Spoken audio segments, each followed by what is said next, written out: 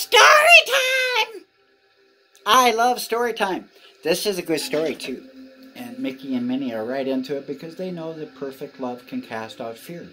This is the story of our Lion of Zion, who arises as the Son of Love, has a big heart over all of us with healing and under his wings. And these guys like this story because they know perfect love can cast out all fear and that we can make this world great again, even in the middle of World War III erupting. Even though the great bear of Daniel 5 has 3 ribs it's chewing on, which is Crimea, and the last 2 it just swiped.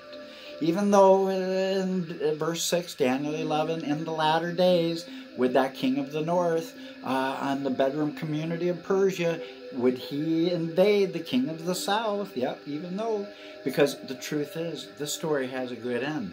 Because that snake, that putrid who's cut the world a new one, making Russia into the sphincter of the earth. And I feel so sorry for the loving Russians. There are many. That's not their war. This is the war of a madman who is, according to the Bible, the beast of the book of Revelation. It is apparent. Who could argue with that? Christ said that this would happen, that the wheat and the tares could not grow together. This is the dividing line. This is the event that splits time. This is the event that Christ said in Matthew 24, that unless these days were cut short, he's trying to cut these days short with his sword of the Spirit of a prophecy, the sword of truth, to bring forth his everlasting gospel of love, to set all people free by truth. And that's by telling all people to stand still and see the salvation of love.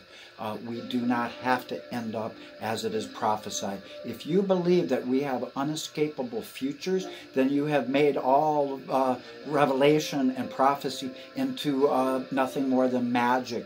And you're performing witchcraft in your understandings and twisted, looking through a glass darkly, distortionally, and not understanding. I am offering the world a chance to do a Mickey and Minnie and to realize that this world can be salvaged, that God really meant what he said and he said what he meant, and that he would cut these days short by his word of prophecy through the word of God. And Isaiah 4 says that it would be so bad that 7 women would have to grab 1 man because there'd be so few men left after that horseman of apocalypse goes forth, the pale, the black, and the speckled. But praise God, there is another rider, and that other rider is Christ on the white horse, and he's got a longbow, and it's for the servant of Isaiah 49, the one who has done everything in vain. I have 8,000 videos, and I have been preaching to nothing but white noise for months.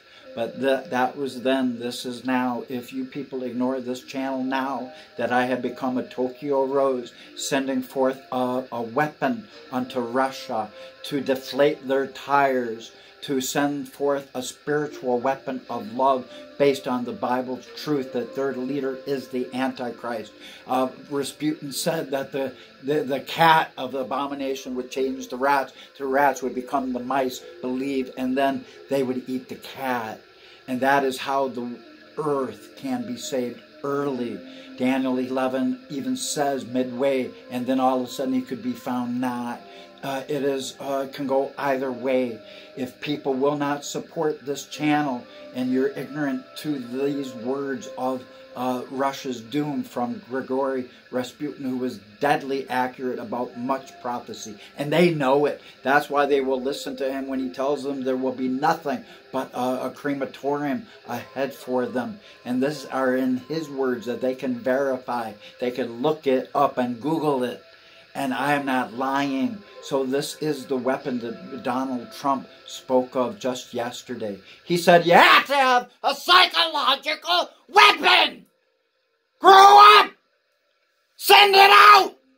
It's war.